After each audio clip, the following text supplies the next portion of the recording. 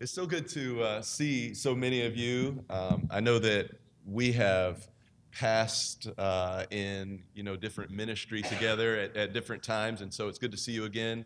At least one of you I have known for over a dozen years and traveled thousands of miles with, and I'll let you guys figure out who that is. But if you know anything about me, one of my favorite jobs in the world is to be a dad. I have three kiddos.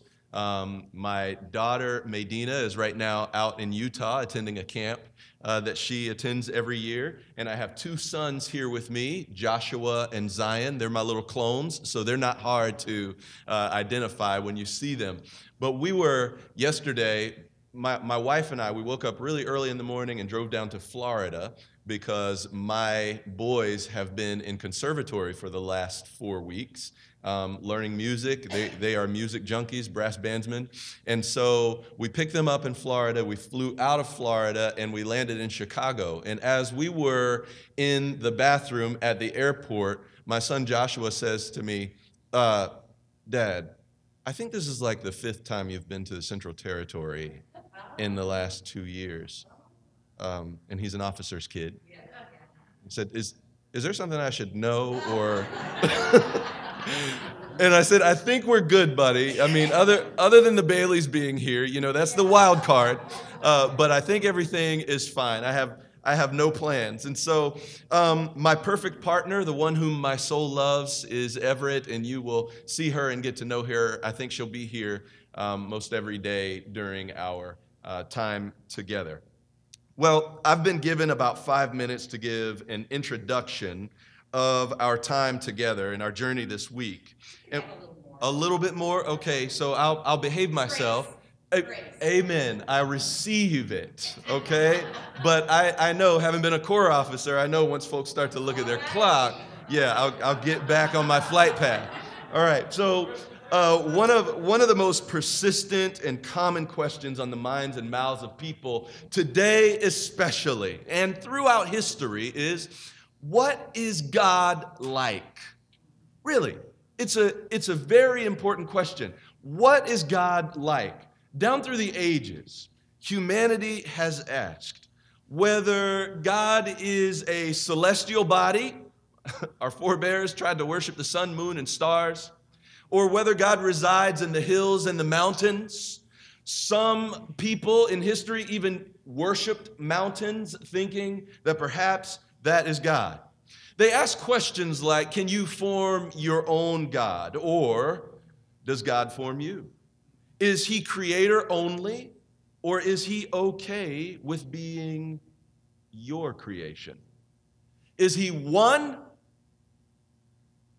Or is she many? There's Islam, Hinduism, those things. Is God an enlightened one? Is he like Confucius or Buddha? Or is he a lowly servant and all-around nice guy, the cultural Jesus that we know, cultural friendly Jesus? Well, in these days when it's hard to know who and how God is, especially and even if you hang out in sacred spaces, we need a refreshed, clear, scriptural profile of his character. Who is he? A profile of his character that is free from cultural conveniences and our political preferences. In the Gospel of John, chapter 14, I invite you to turn there with me. The Gospel of John, chapter 14, Jesus is sitting with some dudes that he has hung out with for a long time. These are guys who have lived with him for the past several years up to this point. John chapter 14, he's there with his disciples and he is talking to them. He says, do not let your hearts be troubled. You believe in God, believe also in me. My Father has many rooms. If that were not so, would I have told you that I'm going there to prepare a place for you? And if I go and prepare a place for you, I will come back and take you to be with me, that you also may be where I am. Glory to God for that. You know the way to the place where I am going. And then Thomas said to him, Thomas, we'll talk about him further this week, one of my favorite folks in Scripture.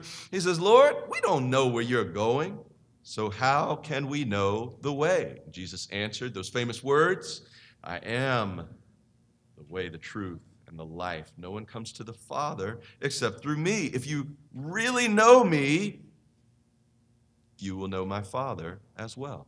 From now on, you do know him and have seen him. What? Philip said. Lord, show us the Father, and that will be enough for us. And Jesus answered him, don't you know me? Even after I've been with you for such a long time, anyone who has seen me has seen the Father.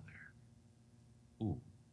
Anyone who has seen me has seen the Father. How can you say, show us the Father? Don't you believe that I am in the Father and that the Father's in me? The words I say to you, I do not speak on my own authority. Rather, it is the Father living in me who is doing his work.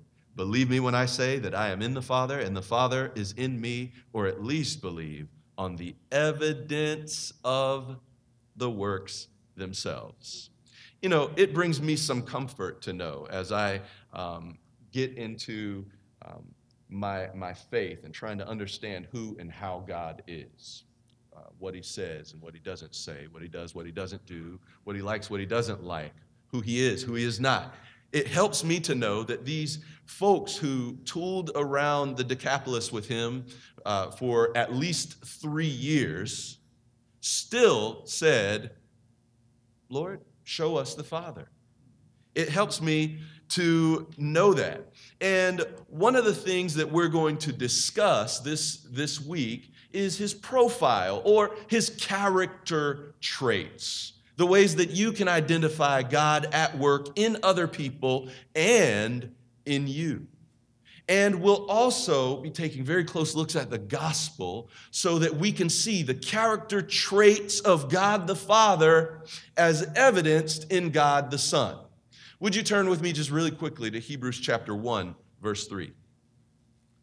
Hebrews chapter 1, verse 3. Because the writer of Hebrews says something that's very important. Hebrews chapter 1, verse 3, in the New International Version, it reads this way: the Son is the radiance of God's glory and the exact representation of his being. The Son is the radiance of God's glory and the exact representation of his being.